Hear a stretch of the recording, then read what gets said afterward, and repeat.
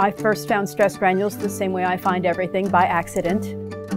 TIA1 was originally supposed to be something in a cell called natural killer cells, but somehow in making an antibody to it, the antibody actually recognized something else. So I said, well, maybe if I torture the cells, stress them, and lo and behold, when I did heat shock, now all the cells had these granules.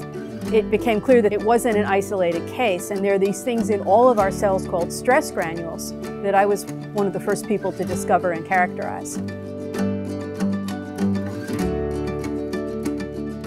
Almost half the protein doesn't form any structure. And the idea was, well, it can't be important. But not being able to form a fixed structure doesn't mean that it's not forming several different structures dynamically.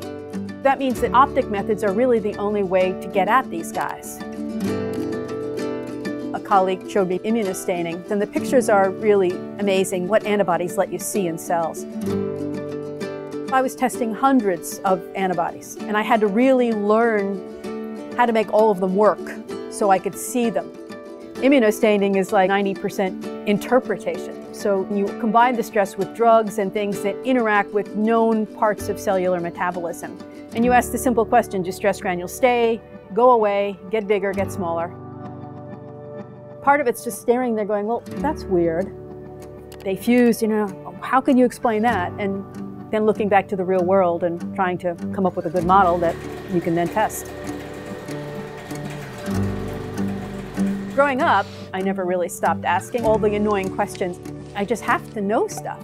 And when I got older, I really had a sort of artsy bent. In college, I spent half my time in the biology labs and half my time backstage at the University Theater, where I was the only female to ever hold the position of shop foreman, in charge of all the power tools, so don't mess with me.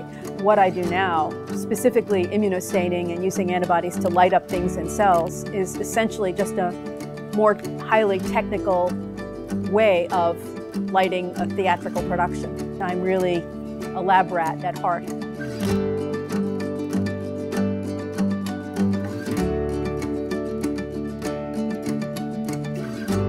I'm hoping to create GFP-tagged versions of these proteins that form stress granules. Fish them out of solution, get rid of the RNA, and then maybe add the RNA back and see if we can get them to bind beads. If I can't purify them, can I build one up?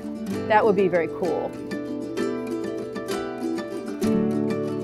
Proteintech group antibodies are raised against either the whole entire protein or a big chunk of it. An awful lot of proteins are cut in pieces. Things are added that might block a little region if you only see one part of it. If you have an antibody that only sees one tiny little part of this whole big molecule, well, if that is hidden, or if the umbrella is closed, or if that part is cut off or modified, you can't detect it, But if you've got antibodies that recognize the whole thing, it is the same protein. The first place I look is really the Proteintech group. They are like my favorite.